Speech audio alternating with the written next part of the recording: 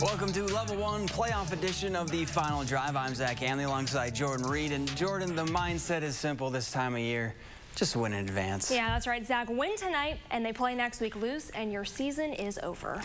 Well, it's been a historic season for Verona under first-year head coach Andrew Riley. The Wildcats won the Big 8 outright for the first time since 2011 and enter the postseason on an 8-game win streak. Now they're looking for their first playoff win since 2016. Just have to get past Marquette University High School. And this is what you call a defensive struggle tonight. No score with under a minute to play just before halftime, but the Rams got something going. Luke Novotny breaks a handful of tackles and sets up Marquette inside the 10-yard line.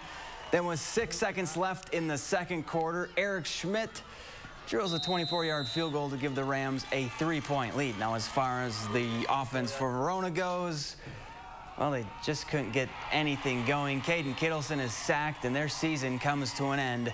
3-0 the final.